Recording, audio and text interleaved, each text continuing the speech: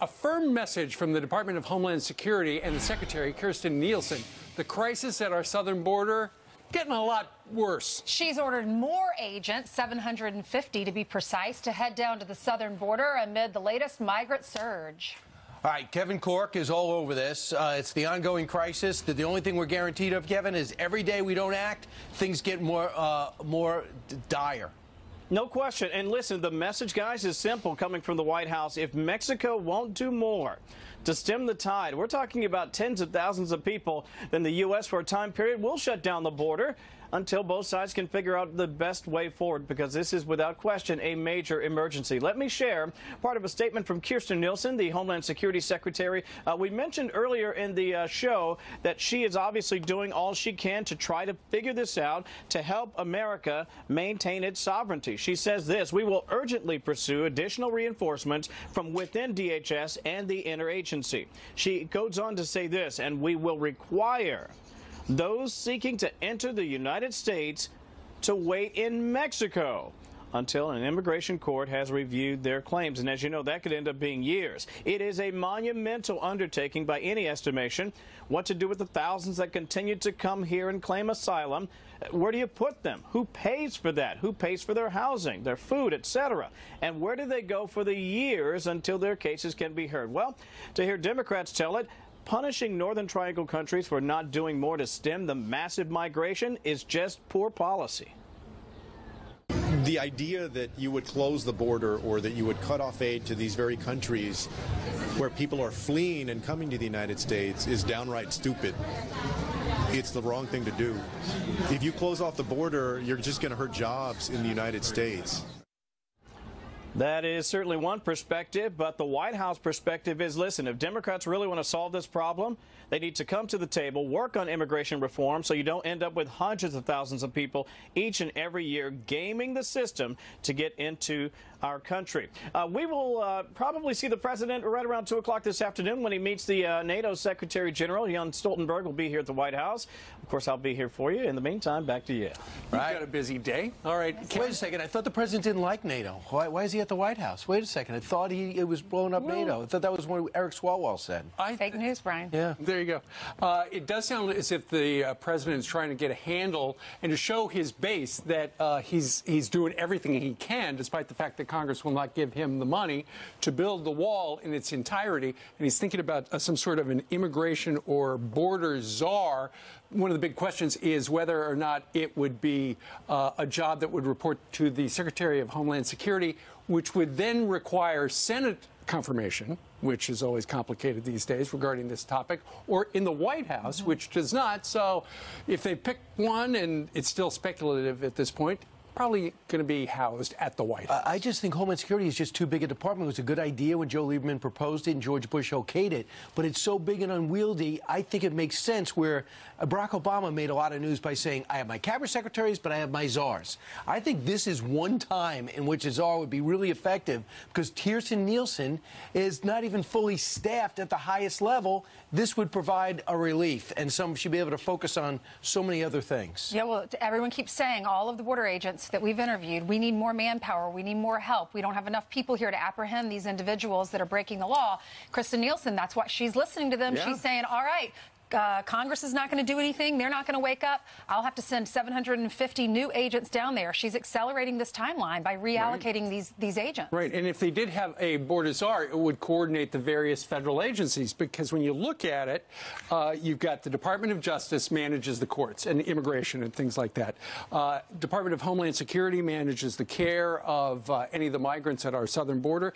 And then it's the Pentagon and the Army Corps of Engineers, which is involved in actual construction. So a czar, a border person, they're just underneath the cabinet level, would be able to coordinate all those federal agencies as well. I think people at home just say, fix the problem. We don't care how you do it. If you have to get a czar, if you don't want a czar, whatever it takes, just fix the problem. Because you look at these images and it looks like a crisis. A czar is born. I just would love to see a Democrat and Republican come to the microphone and say, I see it as a problem. The third rail for Democrats has been the wall. That is in a different section now. This is asylum rules and an unsustainable situation at the border that we have not seen in our lifetime. please run to the microphone and run to write some legislation on this. And meanwhile, the president's doing two things: cutting off aid to these three countries that don't seem to be helping. He's urging Mexico to do something on their southern border, and he's also threatening to shut down the border. Word is there's 27 ports of entry. It wouldn't be that hard, but I think there would be a lot of people in the line of fire that would get hurt by that. But the president just showing, I'm not willing to sit on my hands. Well, the stock market would crater for a... Instead of building a wall or closing the border or cutting off aid to these Central American countries, which is downright stupid, we should actually go in the other direction. We should choose compassion instead of cruelty. I think this is the third time he threatens to shut down the border. He says that's not the way to get cooperation with us. The idea that any president of the United States would ever suggest that we should shut down our ports of entry is just moronic.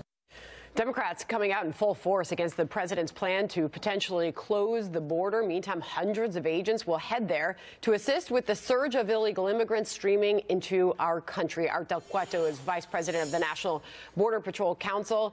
Art, you just heard from some Democrats critical of the president's move here.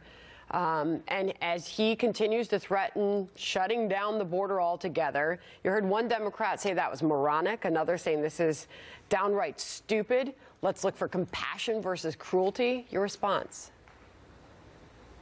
I haven't seen any of them down here working with us. I haven't seen any of them down here, asking to speak to any of us. I have an open invitation. They can come down, and I'll show them the issues of what's happening down at the border right now. What will they see, Art? What will they see? We are getting overrun. Our facilities are over capacity. We have agents that have been removed from certain areas that are patrolling the border and defending our nation's border so they can do some babysitting duties and take care of these individuals that are coming through. We are definitely at a crisis, and it's an emergency. We welcome more agents coming down here to the southern border and assisting, but in the end, something needs to be done about the overflow of these individuals that are coming into the country. And if there's other countries that are facilitating this invasion, they obviously need to step up to the plate and start doing something about it. Still, you hear Democrats continue to slam the president's plan. He's threatening to close down the border. Would this be a good move, a good strategy on the part of the Trump administration? So we support whatever the president's able to do. And at this point, when you have a country that's facilitating these individuals to come through, what else do you have as an option? I mean, they need to step up at the plate. And you can have a bunch of individuals saying it's the wrong thing to do, or saying it's moronic and using their verbiage to slam the president. But in the end, they're not down here. They haven't even bothered to come and speak to the agents and the boots on the ground and ask, what is it that we need? What is it that they need out there?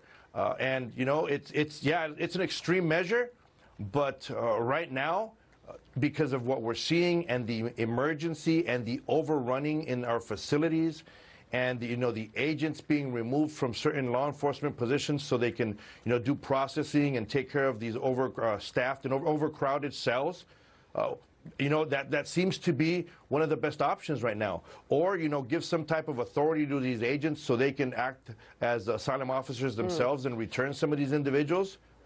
But we need FEMA down here. I want to get this finally in, Art, to get you to respond. We're a little bit short on time, but this is Mark Morgan. He's the former Border Patrol chief under President Obama on the crisis that we're seeing at the border. They are not fleeing persecution or violence, and the stats show that by the amount of asylum claims that are actually found to be not valid. And you're absolutely right. The incentives to come here are overwhelming, and they're willing to take this dangerous trek because they know, grab a kid, set one foot on American soil, and you're allowed into the United States, really, to remain here unchecked. But still, you do hear from some Democrats that this is a manufactured crisis at the border. Final thoughts, Art. When you have individuals that, were here before, they could have made a difference before, and now they themselves are noticing that there is a crisis, that honestly ought to open some people's eyes. All right, Art Del Cueto, we appreciate your time this morning. Thank you, sir. Thank you, Art. Patriots.